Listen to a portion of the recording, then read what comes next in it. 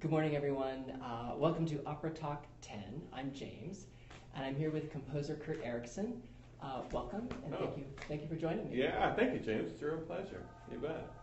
We are, again, at the Meyerowitz Gallery here in San Francisco on Grant Street, 251 Post. And, of course, this is artist Alex Katz. Alex Katz at 90. The show is still running. How are you? What's going on? I'm great. I'm fantastic. Thanks so much. It's great to be here. The art's amazing. You know, I mean, we're going to talk about music, but I'm just kind of overwhelmed, looking at everything. Great. Okay, so I guess we'll run through how we met. I met you actually at in the Fillmore, actually, for the first time, at the temple, the church where Brian was performing. Yes. Yeah, Brian Asawa. Yeah, we have him in common as a friend, and he was performing, and he performed your work. Yeah, he did. Gosh, I miss that guy. Yeah. He had commissioned a set called Four Andalusian Love Songs, and it was sort of kind of a mini tour of kind of the Pacific Northwest. He did it in LA too, right? Long Beach, LA, San Francisco, a small college outside of Seattle. It turns out that was the last. We have a video from, I believe, the Napa Music Festival, which we did the following summer. Mm-hmm. That was the last recording we have of Brian, and I was just honored to work with him and to kind of make that connection with him, have him sing my music, which was amazing. And so I saw you perform it in Napa. Yes. And there's a great video, and we'll attach the video to our talk. And of course, Heidi, your wife. Yes. Do you want to talk about Heidi? She's amazing. Hi, Heidi. Hi, Heidi. Hey, sweetie. Yeah, I'm kind of the luckiest guy on the planet right now. I mean, to be a working composer, have an incredible partner who is just so inspiring, and we get to work together, sing, make music together. Yeah, incredibly lucky. It's a good pairing. It's a great pairing. Yeah, right? Yeah. Okay. And Heidi Moss Erickson is also, she's done an opera talk with me, actually, in 2016. Yes. So we learned all about vocal pedagogy and pedagogy. I want to say it in French. Pedagogy. Pedagogy, thank you. Okay. Anyway, and science and voice, and it was really amazing. So we'll also attach Heidi onto this opera talk. I'm going to check one thing really quick. Excuse me, everyone. Just want to make sure we're all in focus. And I know it's a little impromptu. I'm sorry, everyone. But Kurt is in focus. Okay, good. So anyway, we're live. It's, it is what it is. It's all good. So anyway, so we talked a little bit before we went live, and as you know, I'm a brand consultant. I love opera. I love music. I love the stories that artists, composers, musicians have to tell. So maybe you could tell us where you see brand Kurt. Where is your niche? Where's your spot, and where are you going? Sure. Well, and I love doing this because it makes you really think and take stock of your life and all these things that we just sort of operate on unconsciously, and you go, I really have to think about this because I'm going to have to communicate this. And what is my brand? And I think for me, I think the most important thing for me is connection. Connection and making connections.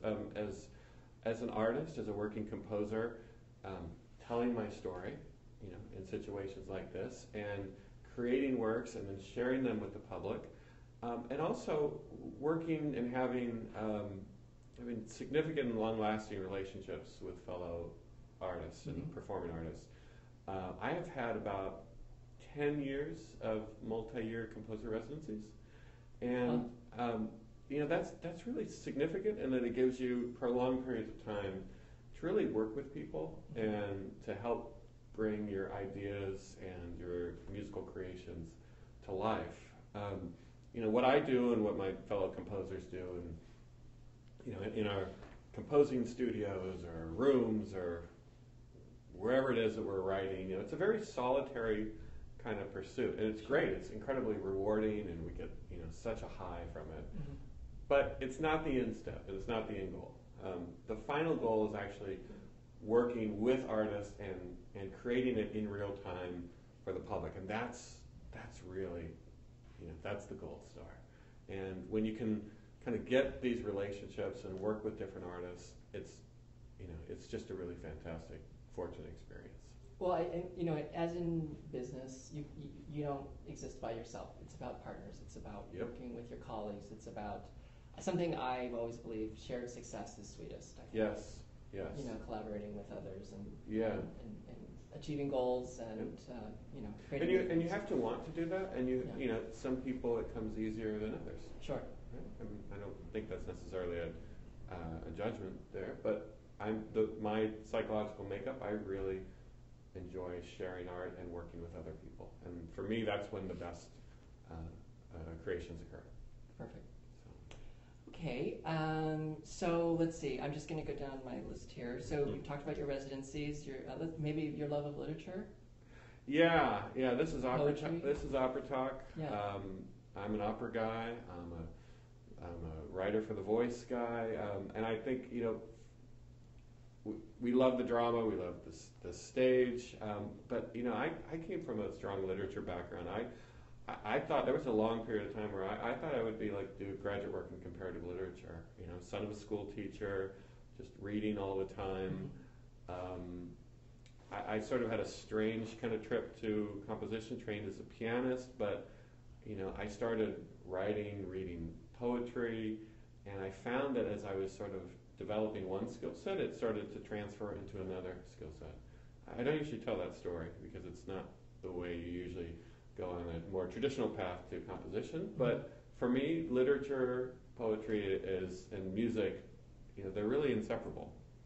So working as I've been with a composer residency, for example, with Leader Alive, where I'm just writing, years worth of pieces for singers,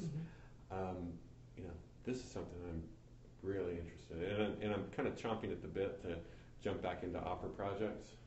I've got a couple playwrights that I'm kind of talking with, and hoping to start a couple projects this summer. Wonderful. Okay. Yeah. Cool. And I did mention to you, there's Opera for All Voices. Yes. I did mention this yeah, too. that sounds fantastic. And I did actually talk to Andre Fellows-Walters, so maybe we'll connect We'll you. connect. Who knows, right? It's all about collaboration. Wonderful storytelling. This is great. Storytelling, absolutely. Okay, so what experiences or narratives or stories, you've already kind of touched on this, but in terms of grounding and defining, your ongoing development as a composer and keeping you curious and excited?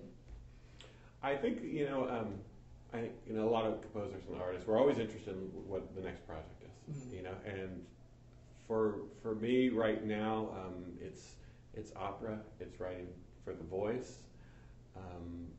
It's endlessly fascinating, I would say.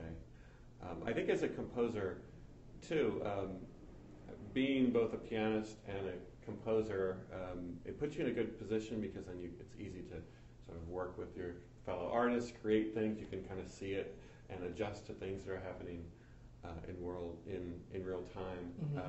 I've got a couple pieces that I'm kind of finishing up. There's a interesting work for baritone, a baritone song cycle called Food Porn. Oh, really? Okay. Do tell. Yeah, I'm all about Love good the titles. Food Porn. Okay. Tell Yeah, us. well, I lived Tell in us. Napa for a good 4.5 years, and That explains a lot. I'm as much of a foodie as anyone, and I'm simultaneously in love and also endlessly amused by people rapturing on about food and wine and food pairings. And so I started kind of looking through a lot of collections and advertisements, and they were so lovingly over the top that I have to set this to music. Wonderful. And okay. So I am. So this is in progress. I think I've got the 5th out of 6 songs completed. So where do you think this will be released to the world? It's funny when you contact some singers and say, "Hey, I've got this great song set called Food Porn." You'd be surprised at the level of interest. High, low? I mean, I don't know. It could go either way, I think. It could go either way. Yeah, there's a lot of different directions, but Right. you come up with a really good title, Right. and people's ears perk up. Well, it has to work with their brand, right? Yes. Yes, yes, So it does. they have to be the right singer. It's not necessarily. That's true, and not everyone is. Maybe right? maybe someone who's into new music or new opera, new rap. Yeah, or someone who wants something a little bit more of a humorous approach. Yeah, Yeah, right. I would say. Well, you should contact Susan Graham. Oh. Hey, because she's amazing. She's an innovator, and she breaks barriers all the time. I saw her at Santa Fe Opera this summer. Oh wow! Doing it was a talk, actually, not like this, much higher level and much come on, don't sell it short. This whatever in terms of me, I'm talking about me, not you. Oh. So in any case, she was just sharing her thoughts on opera, on the industry, on the business, on singers, and she's actually working with LA Opera, the Young Artist program there. Oh, okay. And so she was kind of touching on that, but she was just telling us incredible stories and so forth. So anyway, I don't know, that just came out of nowhere. I don't know why. No, I mean, I think that's great. I think we have, we're living now, and so we need to do things that, this is a part of my life now, and this is what people are thinking about, and I think, we need to do that. No one wants just to hear, blah, here's a piece, and it's boring, it's got the same title that people have been naming their pieces for the last 200 years, blah, blah, blah. Right? We need a real connection to what's going on now. Otherwise, what's the point? Right. What's the point? Absolutely. Okay, let's talk about maybe you talked here about craftsmanship, and in terms of composing, and so I guess that would kind of lead me to start, because we did talk about it. Like I asked you if you had composed an opera before, or if you've gone down that route, and you actually have. Yes. So maybe touch on that. Sure. Yeah. I'd love to. Let's see. So a couple projects. The first one with the playwright Aaron Loeb, fantastic playwright. And speaking of good titles, a little shout out to him. His play, Abraham Lincoln's Big Gay Dance Party, from about 2008. That's still that's the high water mark for titles, I think. Right. So we did.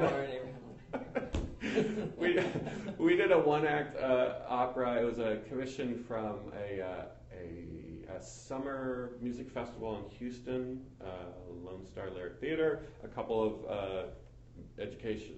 college music departments then grabbed on. It turned into sort of a consortium. It was a comic opera called What Your Parents Don't Want You to Know. The real story about fairy tales, kind of spoofing on Cinderella, and it's really funny. And then in 2012, I did a project with Festival Opera, and it was the first project that my now wife Heidi, hey sweetie, and I took part in. It was another great experience, where this time I was actually kind of more of a music director role, and I was on stage and I was playing. Some wonderful artists and performers, and then I got really involved with art song writing in that capacity. My residency with Leader Alive started, writing for different singers, Kirk Eichelberger, Brian Asawa, Kinder Sarich, and it's like anything else in a career. You get a certain momentum, and then it sort of feeds on itself. But the detriment of that was that I sort of I kind of got lost in the opera world, and so now I'm like, gosh, I need to jump back into this, because for a musician, for a composer, pianist, a guy that loves opera, this is kind of a no-brainer. Sure. So this summer, that's my plans. It's funny, composers we're dreamers. We have these projects, visions, and then you kind of have, I'd like to do this at some point, and then there are some things where you go, no, I'd like to do this, and I want to do it right now. Right. And so that's kind of where you're at. Okay. Yep. Wonderful. Absolutely. Okay, so maybe you could riff on upcoming things or projects. You've kind of touched on that already, and any sort of, there's a lot of perhaps students who might see this, people who are studying, who want to be composers. I don't know. I kind of. Maybe I'm going to steal this. What would you tell your 18-year-old self, or what? So many things. There's so many things, right? In the composing. Okay, good. Let's compartmentalize it to that. Yeah. But in terms of any words of advice or thoughts, reflections, strategies, anything in terms of staying curious and growing your career, and and being able to be a working artist? Yeah, no, this is a good question.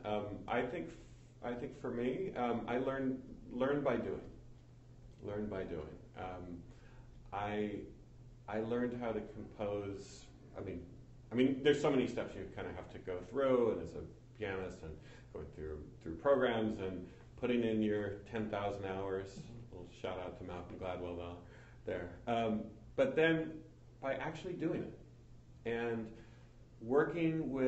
find people that you can create pieces with, and find friends that would be willing to work with you and rehearse with you and perform pieces.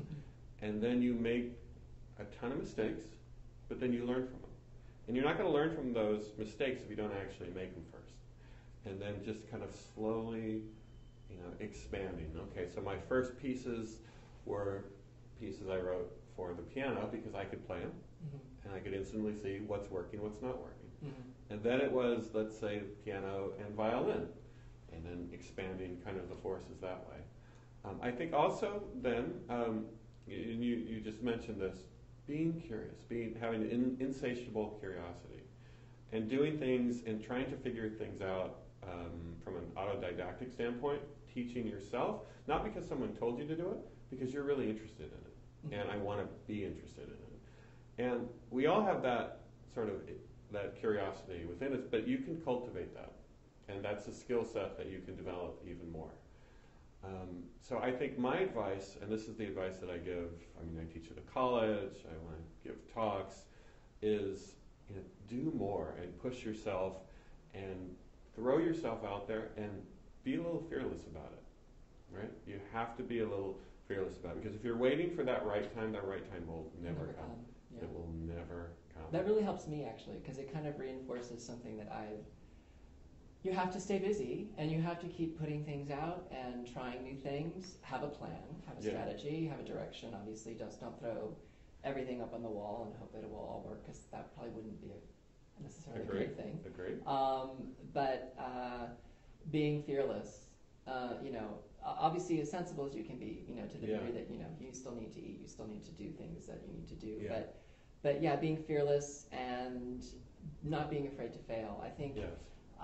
One of the interesting experiences I had was, working in a co-working environment, and people, I just turned 49. Hi, everyone. Happy birthday! Thank you. But people were in their 20s or maybe 30s, and this incredible fear of failure. Yeah. Like, we cannot fail. It's either we win or we have completely lost. Yeah. And I know not everyone, and I'm not trying to generalize here. I learn a lot from millennials, trust me, because they keep me on my toes, and I think we can all learn from each other, period. Yep. But I know that I was probably very much the same way when I was in my 20s and 30s, but it's really learned through failure, or through trying things and augmenting and tweaking and pivoting and so forth. So. Yeah, no, I completely agree. I think this is sort of a life lesson, for all of us. You have a plan. Plan is important, but then you got to step out of your comfort zone. Yeah.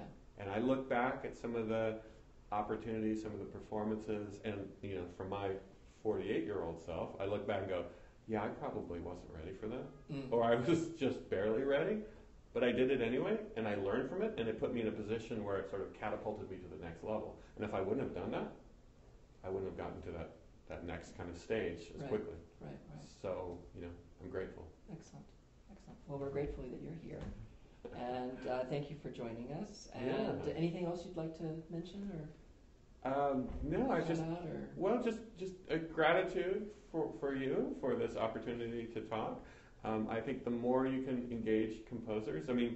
Look, I'm a composer. I'm writing all over the place and for a lot of different people. But you can't invite Brahms here or Mozart. You can't send them a text. They're not going to show up. Next best thing, right? So engage living artists. Yes. And you have an opportunity to shape the creation of new works. That's really exciting. That's a really cool thing, And you can have the best advice I get is from performers. Performers help me write my pieces. Oh, really? That's heresy, right? So, maybe? Well, how? I mean, maybe can you Oh, expand on that simple. Just, Is this working? does this work? Does this work? What Yeah. about this? And then people start feeling a little bit more comfortable. Have you considered this? That's a Right. great idea. I'm trying to get this effect. What's the best way to do it? Let me Now ask- now this really is a collaboration. Right. Let me ask you this then: if you're working with uh, singers and so forth, Mhm. obviously there's going to be a librettist that you're working with, Mhm. or do you do that too, or do you kind of, or do you work with a librettist generally speaking? Well, it depends. I Okay. mean, it depends where the text comes from. But I do work with librettists. I work with poets, playwrights all the time, and I love that. That's great. And yeah, sometimes it's, can we tweak this? Can we tweak the language? Sometimes it's kind of a three-way talk in between all the parties. Right. But yeah, no, you get better advice from performers than you do from fellow composers. Okay. Yeah, it's kind of. That's a big statement. Cooks in the kitchen. Kind Yeah, of thing. if you're in the trenches, you know. Yeah. Right? Okay. Excellent. Okay. Great insights. Insights. All right. So we're going to close Opera Talk 10. If you out there would like to opera talk with me here in San Francisco or perhaps Santa Fe or another city, please contact me and we'll work it out. This is a no-fee storytelling project, something that I do because I love opera and I love speaking with people in the opera and classical music space. And so we'll go from there. So we close now. Thank you all. And actually, again, many thanks to Alex Marovich, the Marovich Gallery here at 251 Post Street. The current show is Alex Katz right here, and also Carlos Rolon. I will attach some of his work. Thank you all. Have a wonderful weekend. Thank Bye. you.